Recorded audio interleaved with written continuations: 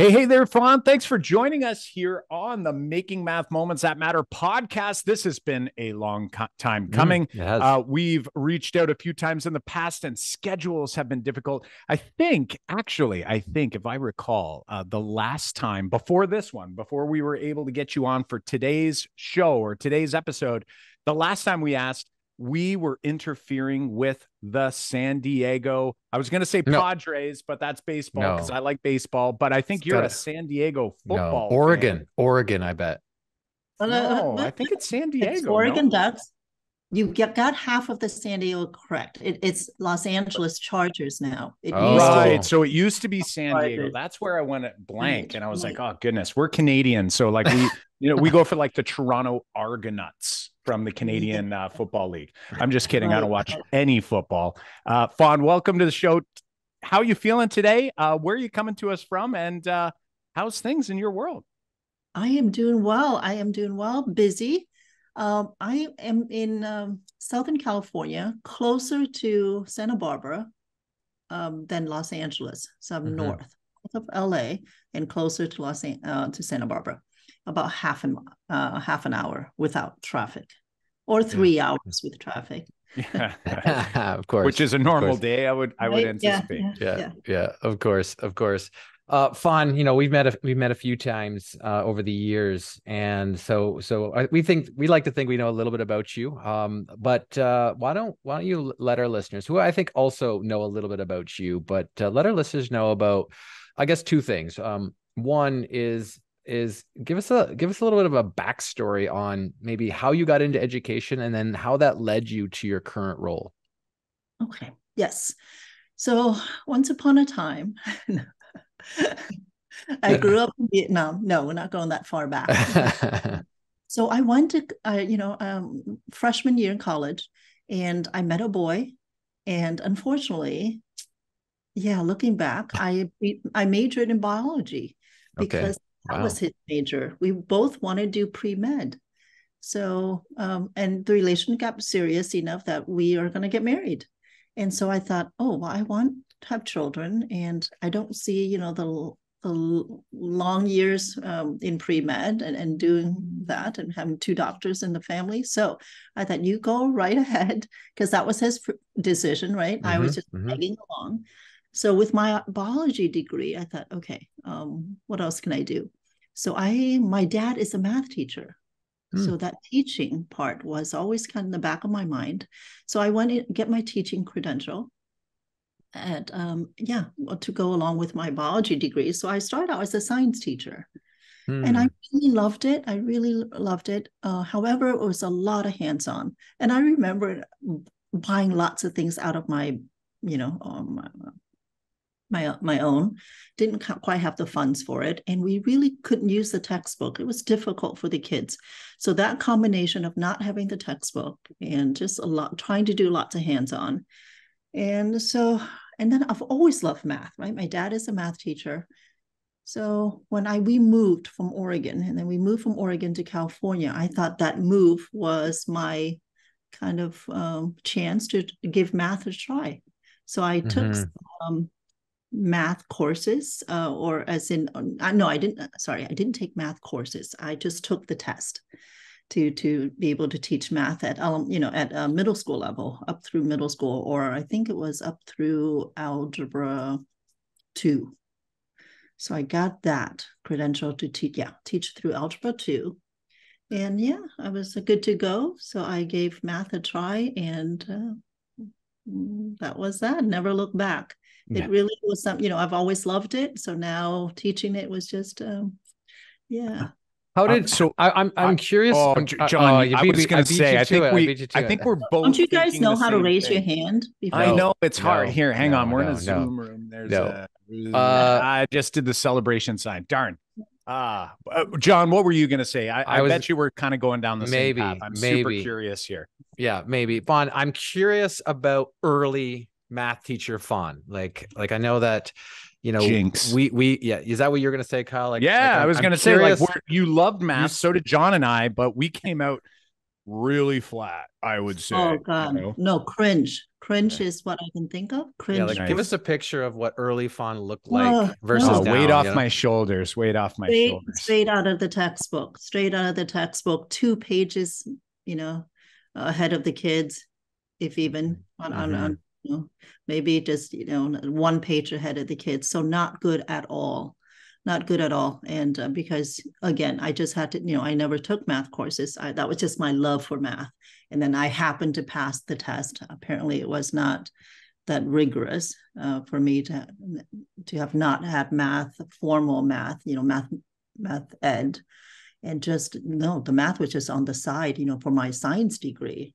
It was enough for me to pass those tests. So yeah, so teaching was flat. Let me guess.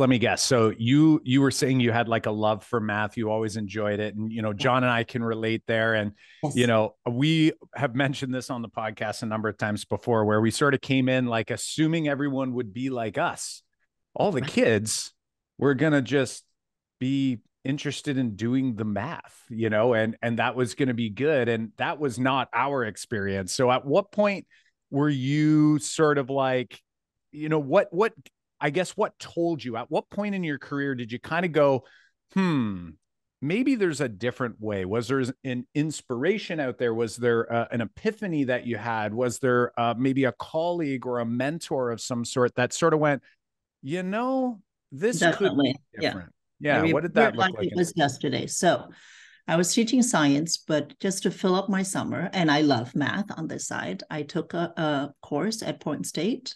It was during the summer, and it's called Visual Math for middle school teachers. It's like, I was a middle school teacher. I love math. The visual part, not sure about what is this about. So I signed up, and that was the inflection. That was when I thought, oh my gosh, yeah, I love it even more. You know, and I have to say something.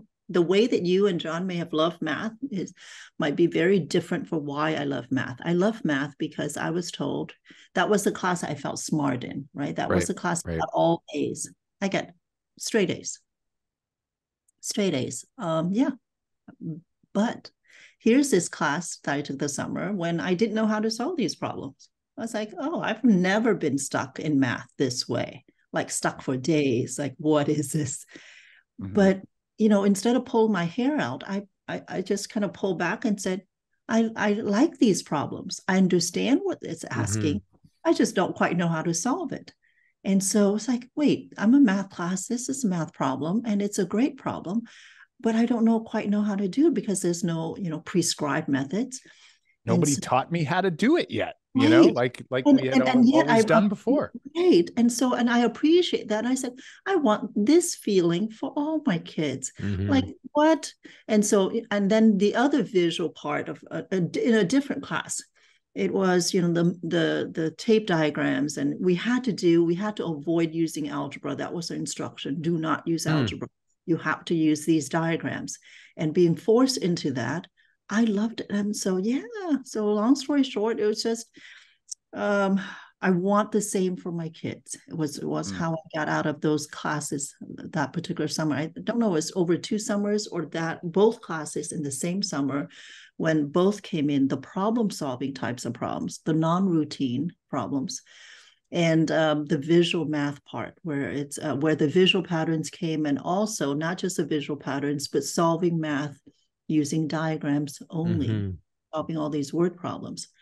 And so here I felt really fraudulent, or you know, I mean, it was not my fault. I was given A's for stuff I didn't know a whole lot about. Believe it or not, that area diagram, the you know, the area model, I think I learned it there, as in, oh, multiplication can be modeled. You know, 3 times 5 could be the dimensions of a rectangle. It just blew me away that how deprived. Yeah, I'm going to use the word deprived of the thinking.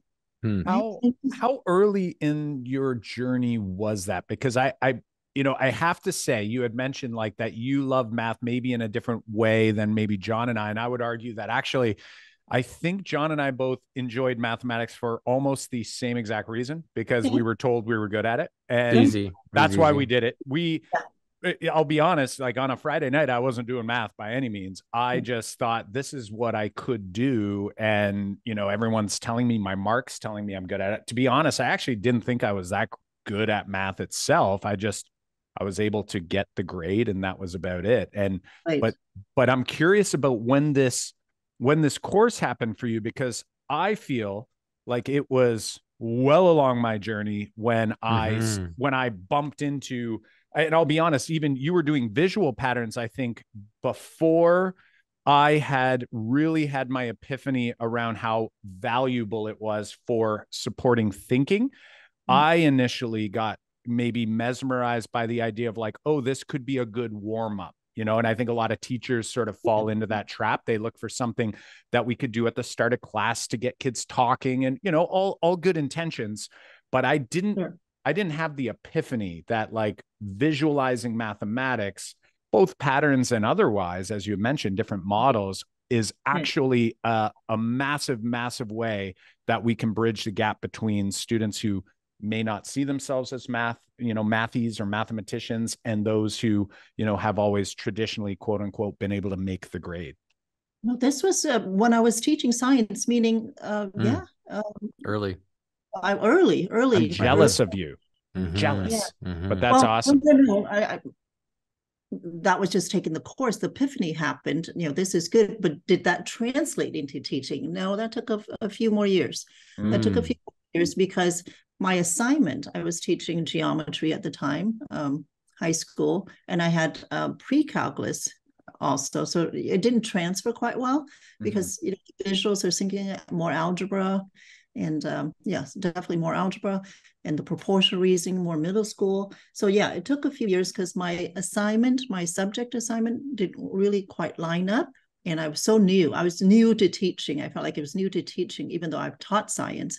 But when you go and teach math in a different state, I moved from Oregon to California. So a lot of newness. And also, I should say, I was taught middle school in 11 years in Portland, all middle school. And when I tried out the math in California because of the move, it happened to also be at high school level. So I was dealing a lot of newness that, and so I was just trying to barely survive teaching. Right.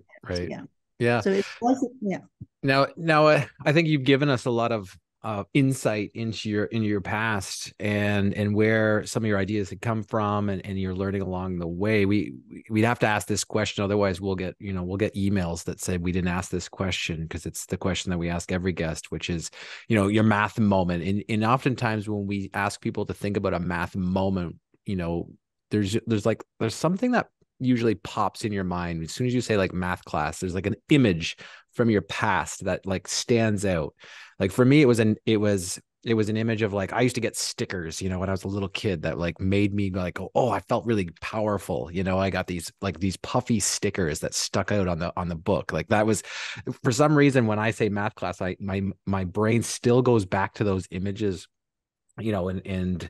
and to think about that reward system that teacher had set up for me, later to find out that, they weren't as useful for me, those stickers, because I didn't really know what I was doing. But that's still in my mind. Like my brain will still go back there when I hear the words math class. And I'm curious, like when we say math class, like what is popping into your mind that stuck with you all these years as your image of math class? I don't have one the way that you had described. However, I do. The moment came when, so this particular moment came to mind when my 8th grade teacher or 7th grade teacher, she handed me the book to algebra. So we were doing 7th grade. She just handed me she walked up, went to her bookshelf, handed me a textbook to Fawn, you're on your own. Right in the middle of class. I don't know what triggered it. I don't know what I answered, but I remember it was the middle class. Learn on your own. She just stood up from her desk, and presented me with this book to be on my own in front of the whole class. And that was it. And then guess what happened after that? The next year, I was on my own again, right? Because I was on my own. I'm ahead. I was ahead. So Oh, I see. I see. I So It was wasn't like, hey, it's like, understanding hey, why, but you're sounds like you're you were beyond ahead of, this. Just keep yeah. learning on your own. I'm going to deal with everybody else. You just do correct. your own And it's thing. like, what? I just kind of lost a teacher, lost all my Yeah, classmates. yeah. And You know yeah. what? I'm not going to doubt that that isn't happening Oh, I think it's still happening quite all the time often, still. especially, and I think, when we reflect, and this is a part of the episodes, Fawn, if you go back and listen to some of the episodes and the different moments that have been shared, over 200 episodes Right. worth of these math moments that have shared, and some are positive, some are very negative, some are kind of like, maybe not memorable, but this one here, this is the first time I've heard something along these lines, and I always learn something from them. And what I'm recognizing, and I've said this for other scenarios before as well, is that teacher probably had no intent, like no ill intent. The teacher probably had this thought, like, of all the kids in the room, you're best suited to go off on your own. And they're thinking like nothing about that at all. And it reminds you that our actions as educators can have an impact on the students we serve, regardless of whether they were, intended to be negative or not. Sometimes it's just interpretation. Sometimes it's, you don't recognize how a child's going to feel, even though that teacher may have thought, well, like, Fawn's doing really well. Like, she should be proud that she can go work on her own. That might be what she had thought. Oh yeah. And She definitely no ill thoughts. And I remember it was just, for me, it struck me because it was in the middle of class. It was just, she got out of her desk. We were doing something and then just, handed me the text. And I, as a kid, right, I'm like, oh, I love math. I was just, that's what I wanted. Mm-hmm. But I do remember it's new. How do I do this on my own? Yeah. How do you normally you teach, and I, even though I'm copying you, I'm following the rules and stuff. But yeah, it was new. Yeah. Think about the mindset, like the teacher has about, like, it just that action. So if it's happening in our classrooms, today, like what Kyle said, it most likely is that the teacher is convinced that they're serving the student better by doing that. And like, but it's so telling on what the teacher actually believes, like the purpose of math class is for. It's a clear like, hey, the only reason you're taking math is you're just crunching through algorithms, understand how to do that problem, move on to the next one, understand how to do that problem, memorize it, how to do that one, because that's all that really can come from when you're like, here's the book, read it, do it, and that's it. Like, that's the mindset that's happening in the teachers. So here's the full disclosure. Not any teacher, this teacher right here. Guess what? That was done to me. So guess what Fawn did? Fawn did it. So I am now teaching mathematics at, and I started there. I want to say it was my very first year I was there. And there were 7 kids, that really high flyers. And I knew, how the textbook opens, it is a lot of review. So these 7 kids, guess what Miss Nguyen did? Handed them the geometry textbook. Algebra. I apologize. Algebra. These were 7th graders. Handed them the algebra textbook, exactly like what was done to me. Mm-hmm. Exactly. Except, but they have each other. Right. Oh, you're a group at the back. Go in the back. Make sure you keep going. There's 7 of them, and I do check in on them daily. So I, a lot of regular class time. There's time to check in with them. How are you guys doing? Blah, blah, blah. Yeah, no, we did that for an entire year. And guess what? These kids with their parents, total parent support, they love that, the parents. And then so they took the bus in the morning for 0 period at the local high school for their geometry for the whole next year as 8th graders at our school. Mm-hmm. And so I talk about that in one of my talks about something as a big mistake.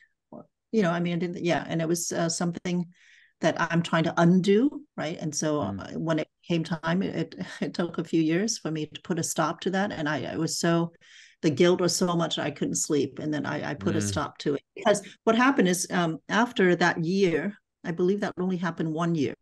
And then now I actually teach geometry at the school. So because it was successful, all 7, and credit to the kids, right? These 7 kids, they got top award at the high school level, being an 8th grader, and did algebra pretty much on their own with me checking in. Right. So no, these kids did excel. I mean, they excel. It's not something. Right. Yeah. Well, in something that we talk about on the podcast often, and John and I love using ourselves as examples, is that we've done many things that we would no longer do. And I think it's a really important message for all educators out there is to, we can't beat ourselves up, but something I heard you say is just this idea of undoing. And it's like, by undoing, what it is it's learning, right? Like we're learning. You did the best you knew how to do at the time. We talk about that all the time. And I would argue that every single educator is doing that. Some teachers are just still rushing to the algorithm and getting kids to mimic, but that's what they think is supposed to happen at the time. They are doing the best that they know how to do right now. And I think folks like yourself and John and I try to contribute to this community where we're just trying to spread ideas and raise awareness, and not to create guilt, not to create people feeling bad about the work that they've done, but ultimately the learning. And that's kind of what I'm getting from your thinking here. And, you've done a lot to impact and influence math education. One that I think is maybe one of the more notable is visualpatterns.org. Great resource, as I mentioned earlier, and we could go way down that rabbit hole, but we also have you joining us for this year's virtual summit. It is our 5th annual virtual summit in November. And yes, it is on a football weekend, which you had told us, you said, keep it away from Sunday, whatever you do. And we said, don't worry, we're going to get you on Friday night. That gives you enough time to get all your pregame stuff going on Saturday, all kinds of goodies. Appreciate it. Because football, there are not a whole lot of games, not like baseball. Exactly. It's a great fractions question, right? Because it's like when I miss a hockey game on Saturday night, there is a hockey game that Saturday night. It's hockey night in Canada and the Toronto Maple Leafs are playing, and I'm going to be doing the summit.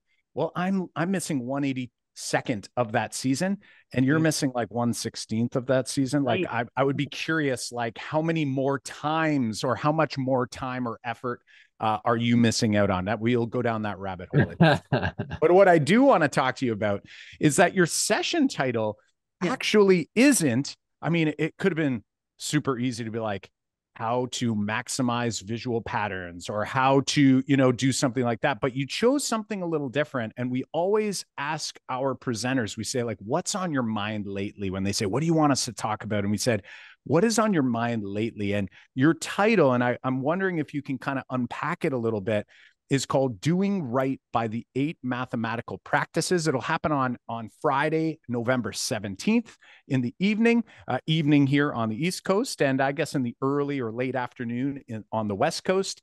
Tell us a little bit more. What inspired the title, and what are people going to learn when they join you for that awesome summit session? Thank you. Yeah, I'm excited because the other, aside from visual patterns, I'm so big on problem solving. And problem solving, my definition of whoever's definition, it's however you want to call it. For me, it's about thinking deeply and creatively, right? And I know Peter's book, I know he's been on your podcast about the non-routine problems. Mm-hmm. And so what happens, because teachers would say, well, what standard is that? What content is that? Because I don't have enough time to teach the stuff I'm supposed to teach. How do I bring in something that's not even related to the curriculum? And this is when I say you are doing the 8 math practices. And that has to be so important, right? That's no matter what. That's why it spans K through 12. Mm-hmm. So that it's not a one-off thing. It's not this particular level. It's all across all grade levels. And it goes beyond classroom. The 8 math practices, I want to say that, as a citizen, right, as a thinker, you want to grab all those good practices. So it ties with doing problem solving. How do we extract? How do we get the 8 math practice from bell to bell? Yeah. right, with your warm up, how you facilitate the classroom, and the vertical whiteboards, if that's what you're doing, the 5 math practices. So it just incorporates, how do we leverage all these routines and be mindful that the 8 math practices. And my other thing is, I know right now unfortunately, a lot of it lives on posters in the classroom. Yeah, you have true. So, whereas I just want, go ahead and start administrators, teach all parties involved, students, right, teachers, and communicate when we communicate with parents, to start using the language from the 8 math practices.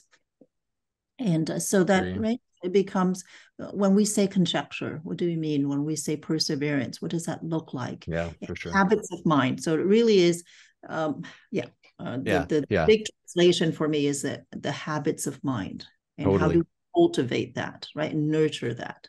I'm excited for you to dig into that, because like it reminds me of an article I read by Alan Schoenfeld. He said that, I think the title was "Why Teaching Math is So Difficult," and he used a quote that said, that what we're teaching in school is the fossilized remains of like what mathematics was, to people who used mathematics and created what mathematics we have. We're not doing that with our students, and I think when I read that article too, he dives pretty deep into why it's so important that the mathematical practices are there, because that gets to the heart of like what mathematics really is. But verb mathematics. I think he goes into the history of like where how the Common Core came out, and like what actually impact that had on classrooms. And I think what really struck me about that, and it goes to why the mathematical practices need to be so important, because like you're right, they're just on posters. People don't treat them, the way they need to be treated, as actual standards we need to embed with our students, because they focus solely on the content and the content standards of going like this. I got to check this list off. And he had mentioned in his article is that when we started to list standards so granularly, that's where teachers were like, well, I got to get this. I got to do this. I got to do this. I got to do this. I don't have time for that over there, because all of these things are laid out so clearly, so specifically, that we have to actually get to. And these things over here are more general. So it's like, because we went so specific with our standards, it actually pushed the actual really important pieces of mathematics to the outside edge. And I'm so glad you're doing this session at the summit, because I think it's so important that we focus on that as really the primary aspect of why we're doing math. And hopefully, I'm from the classroom, so have really practical strategies where teachers don't have to buy anything, don't have to, it's not elaborate setup. It just, this is, the questions you could ask, the simple routines that you can embed. And the types of questions we can ask to always highlight, always get kids thinking. And I love it. I love it. And, having those strategies is so key. And, I like to think of those practices here in Ontario. We call them math process expectations. Same idea. They're worded differently, but it is the same thing, the same stuff, the important pieces. And it's almost like we've accidentally, hyper focused on the content standards. And in reality, now I try to help educators to sort of rethink the content standards a little bit, to go, they're there as like ideas. It's like a menu of ideas of what you might do in order to emerge these practices. Like in order to do this stuff and do this stuff well, like imagine if you didn't have any content standards, you're like, well, where do I like, what should I do tomorrow? I don't know. Like the freedom might be freeing for some, but for others, they might be like, I don't know what's important to, so it's like, I've got this beautiful menu of all these ideas, all these beautiful things that happen in math, behaviors. And now what I want to do is craft these experiences that allow students to engage in these practices as routinely as possible, not, like you said, as posters on the wall of like, the way math would have been or could have been or should be. It's like, like, hey, remember, this is what math really is. It's not what we're going to do here today, kids, but just so you know, that's what it really is. And I think that's going to be great. So I'm wondering, if I'm listening, I'm a math moment maker, I'm excited to dive into this session. All three of us are all jazzed up about it. What are you hoping that a teacher is going to, sort of take away if they, were to walk away and they go, I was in Fawn's session and I really learned about blank. What are you hoping they walk away with when you engage in some of that work on November 17th? Actually, the first thing that I hope teachers will recognize is, oh, I'm already doing some of this, right? So to amplify that, because it's so important that I want teachers to celebrate what it is they're doing already, right? And then hopefully, and then they see. So first, just that recognition that, I do that. I guess I just need to do more of it, make it more embedded rather than, I did that, 2 weeks ago and they were not thinking about revisiting. So recognition of what they're already doing is great. And then maybe add and how to carve out some time. How do you make it so it's intentional? And hopefully it's practical, simple, and awesome. And tying it with other resources that hopefully they say, I'm familiar, I've heard about it. Nothing I'm sharing will be like, I've never heard of that. So it's just hopefully a pause for them to think, okay, I'm doing that, and I will do more of this because that looks doable. And whatever I try, because I speak normally at the bigger not normally bigger conferences, but not particular district or a particular school. So I try to give out tasks, things that we do are adaptable. From even elementary through all the way through, or at least there's a wide range. It's just flexible that teachers can say, I just need to change this part, that part, and it will work with students. Yeah. What would be one of those practical examples that you think is going to be most impactful for a teacher when they show up to the session? Well, just so you don't have to do a full visual pattern, for example. I would love for teachers to do that, a full visual pattern, as in, the regular one that you see on the website. What is the next step? And eventually generalize to any step. But also there's this routine I called notice this sequence. So the teachers would get, show the students just like 6 terms and 6 terms. And so the numbers are already in them, and they ask for the 100th term. And so there's, right? So it's what is in the first term and what's in the 100th term and the common difference. And so it's just, and then you can just imagine they can just change one thing about that sequence, and it's a new question. I love it. It can be, it can be anywhere. You can make, the common difference, if there is such a thing, or vamp that up. And, instead of asking for 100, ask for the 45th, ask for anything. And so many things that you can change, and it's super quick. I love it. I love it. And, using those routines as a means for teachers to kind of zoom out and think about other parts of their, their curriculum, other parts of their course, where really what it comes down to is, having that purposeful questioning, that intentionality, that, getting students thinking instead of, sort of sitting back and waiting for us to sort of tell them the next move. And I think that's fantastic. Friends, I know those who are listening, many know about visualpatterns.org. We will post that up on the website. Fawn, what if somebody's listening and they're like, shoot, I'm watching curling on Friday, November 17th, and I can't make Fawn's session, but I do want to reach out to Fawn. I want to learn more about the work that she's doing. Where can the Math Moment Makers find out more information about you? I am on Twitter, not as much as I'd like to connect, but I'm on Twitter, and please give out my email. I love to interact with teachers, and so my email, fawnp.nguyen@gmail.com, and I will answer. I try to answer all the emails.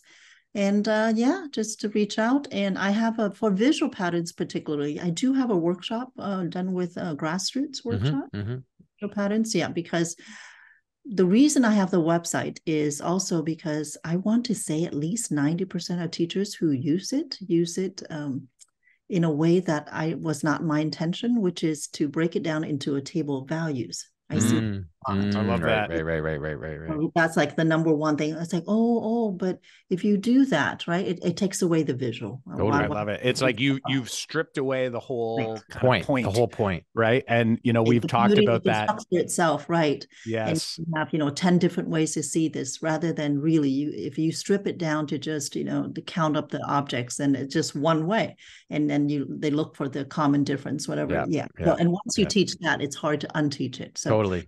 I love that. Yeah. I love that. That's definitely something we've talked about quite a bit, is this idea, like you have this beautiful support in the visual. You have this opportunity, a gateway into seeing it grow, into seeing where these pieces are coming from, where it's coming from, or where it's shrinking from. And we're saying, like, you know what, don't even worry about that. Like, let's just fire it over here. And it's sort of like, well, almost in a way, what was the point? Not that a table of values is never helpful, but ultimately, so exactly. One way. I literally say to teachers, hold off on it. Yes. Right? On it, because then, now we're looking for slope. It serves a different purpose. We want that table of values. So so and then variations of running that. For example, I love the one where, because my kids get so good at it, honestly, just because, right, imagine being a routine so embedded that I start thinking of other ways to facilitate it. And I love the one where I simply show one step and they need to create the before and after. So imagine all that room. That's great. To play with a pattern. Yeah. I love it. For sure. It gives so much opportunity for students to kind of step into it, and then you can slowly unfold after that. So Fawn, before we say our goodbyes here, if you had to leave our listeners with one big idea or one key takeaway, what would that be? So back to the magic wand, I was thinking about just if there's one thing, I want kids to love math, right? To love math. So I want math to be right up there with recess. Kids says, hey, how was school? Oh, nothing. Yeah, but they can talk about what happened at recess. And I think I just want kids to enjoy mathematics. And to enjoy it, that means they get to explore and play. So if we as teachers have the same mindset that actually use the word play, because that's what I say. I say to my kids, here's the problem. Let's play with this problem. Instead of let's work on this problem, I actually say play, because it's about investigation. The word investigation doesn't come into mathematics the way that, science, you say investigate in science a lot. Why can't we say the same word in mathematics? Because to me, that's what it is. It's play, it's investigation. It's beautiful, all that good stuff that, so I want teachers to walk away with a lightness to mathematics that to enjoy, but for them to pass that on. I keep thinking about the teachers. It's hard to sell something, a product, without us loving it ourselves. So if we can get teachers to love mathematics the way that that it can be loved, right, that will be contagious to the students. Yes. I 100%, we've talked about, I said, math class oftentimes is like selling vacuum cleaners, right? To someone that doesn't own carpet. And, you're there. And if you don't like the vacuum either, right, that's hard to sell, right? You've got a hard one. And, there's an entrepreneur out there, Alex Hormozy, who does a lot of, discussion and speaking in terms of the business world. And he says, like, if you don't believe in your product, and you're never going to sell. And ultimately, like, that's what we're doing as educators. Like, whether you're a math teacher full-time all day long, or whether you are teaching 6 subjects and you're in elementary, it's like, you got to go in there and you got to sell it. Guess what? If there's a subject area that maybe isn't your favorite subject, it's your job, for you to love it, you know, Yeah. and so 100%, that's such a great key takeaway. I love it. Math, make students like it and enjoy it, just like they look forward and enjoy recess. Fawn, it's been awesome having you here. We can't wait to have you back. I'm looking at the time here where we are recording this, and we are just under 1 month away as we record this podcast episode, and we're looking forward to hearing that session on November 17th. Friends, sign up. Free live event, summit.makemathmoments.com. And Fawn, have yourself an amazing remainder of your day, and we'll see you soon. Same with you guys. Thank you so much. What an honor. Thank you very much. I appreciate you guys. The honor's ours. Thanks so much. Bye-bye.